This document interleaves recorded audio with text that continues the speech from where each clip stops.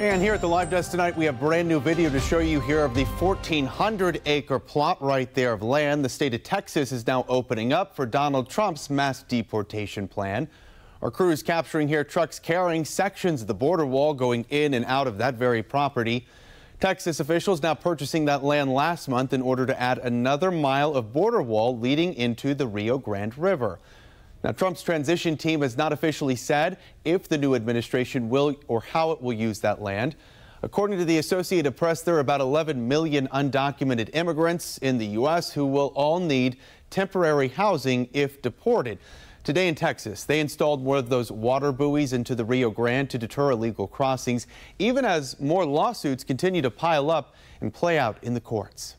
Many individuals that are illegally trying to enter the country, they know they've got a very short window. And so we can expect more and more people trying to flood into Texas.